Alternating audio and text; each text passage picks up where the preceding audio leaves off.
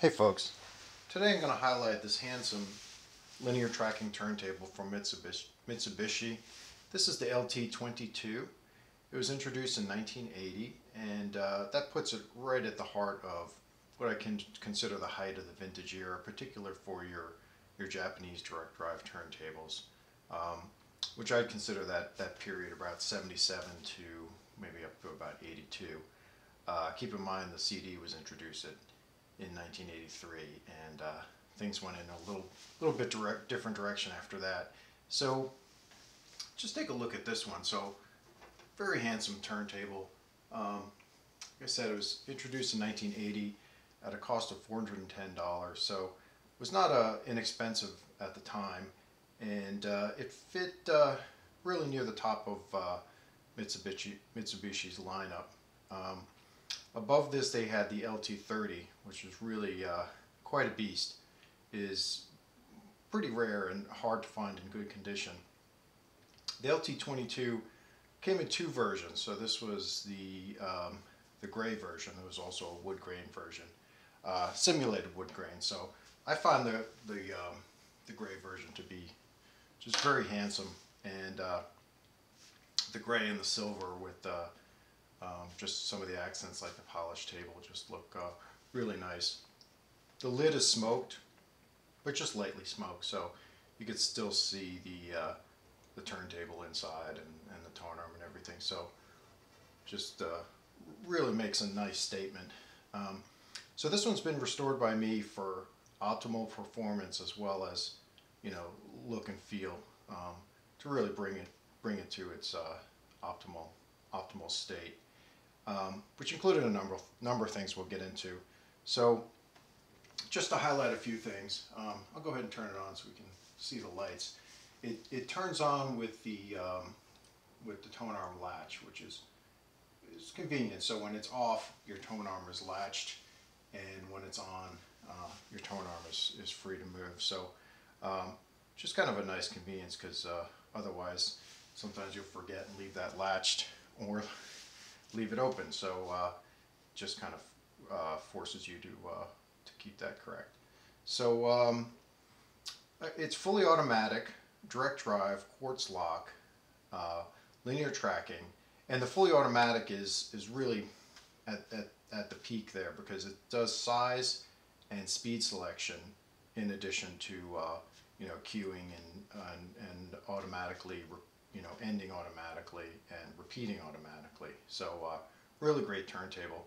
The speed and size selection is done with lamps in this prism, which shine through holes in the turntable, and that tells the logic whether first whether a record is present or not, and then what the size of that record is. And then it does assume 33 for a 12-inch and 45 for a 7-inch, and you can override those with the selection here in the front. So very easy to use, and we'll get into that just a sec. Let me talk a little bit about what was done with this. So I think folks familiar with my restorations will understand mainly these highlights of what I did here. So always really focus for me is to remove the control panel, get all the switches out, get everything really cleaned, deox it as needed, and then so really gives really great performance. So this is a turntable where the controls are out in the open, so particularly for those turntables, it's nice to get any of the dust and so forth that's been accumulating over the years.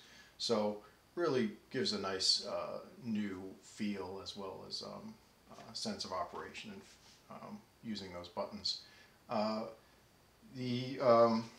So the motor spindle was, of course, disassembled and cleaned in with alcohol and lubricated.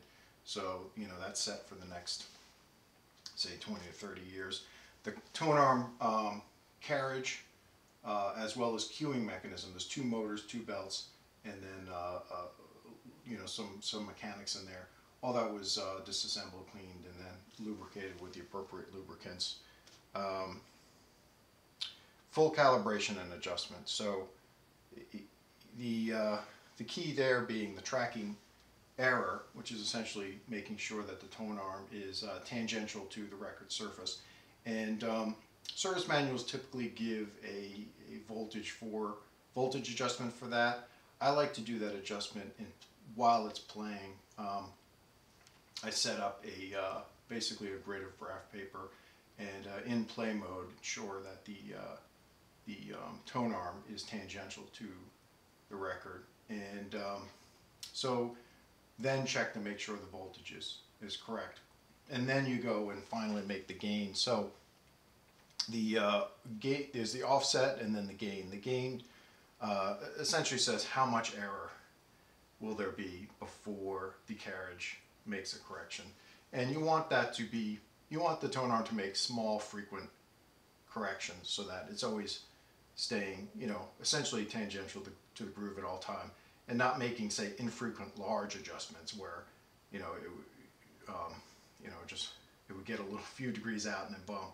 So those are critical adjustments, and really ensure that you're getting the full benefit from a linear tracking turntable. So power supply and logic board, recap the electrolytics in there. That's really just for reliable performance over the next couple decades. None of the capacitors were out of spec or anything, but that's more of a reliability thing. And then finally installed a new Audio-Technica. This is the AT3600L. It's a nice entry-level cart. I would anticipate that this cart would be upgraded, and this table can certainly handle a wide variety of you know, entry, mid-level, as well as high-end carts. So the specs on this table are really fantastic.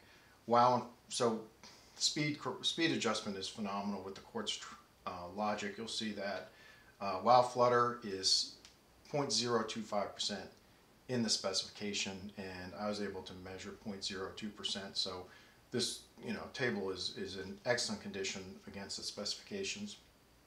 And then the signal to noise ratio is 78. So these are specs that are actually typical for a high-end turntable in this era, and really difficult to find today. So with that, let's go ahead and do a little bit of a demo. So we did power it on by you know, freeing up the tone arm with this latch here. And if we let's review the controls really quick. So speed, repeat, start, lift cue, and stop. Start and stop also double as your cueing buttons when a record is on there. So let's do what you're really not supposed to do. Let's press start without a record.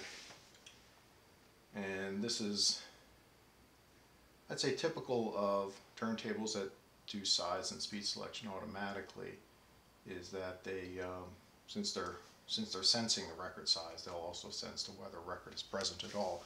So really just a failsafe there. If we put on a 33, then press start again. And just a note, purpose of this demo is really not to highlight the audio quality, because you're hearing through my camera microphone. But it is a really great sounding table. And just a note, things to look for on these tables. One is that the feet are in good condition. So the feet are in great condition on this table. That's an area where the feet are often dry rotted on Misubishi, actually Yamaha turntables of this era. So that's one thing to watch for. It's always kind of a pain to try to find appropriate replacements. Okay, so at any point you can press the cue, and the carriage mechanism has two speeds. So the when it comes in to engage the record, that's the high speed. When you're cueing, it's the low speed. So it actually moves quite slowly. Now, one advantage of a linear tracker is that you can really, you know, if you're looking to find a track, you can sight directly across the needle and find that. Now I'm looking at an angle, so I'm not going to be able to do that for you, but I'm going to try to get near the end or at the end and just show, actually we'll show repeat. So different turntables repeat in different ways, ones that have that feature.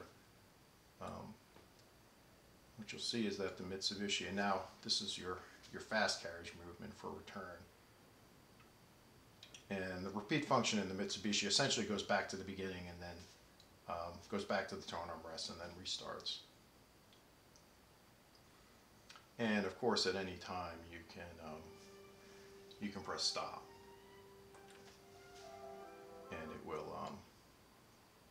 lift and then come to an end there. So let's just real quick here demo the size selection, speed and size selection. So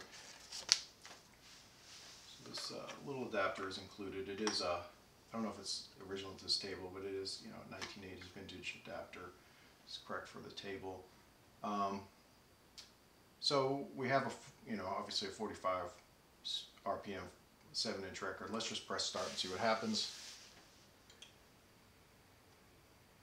Now it's already went to 45.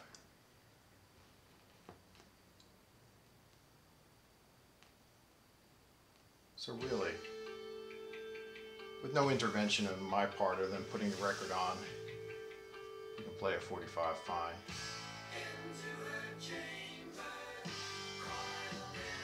And of course all your controls are available the same at 45 as they are at 33.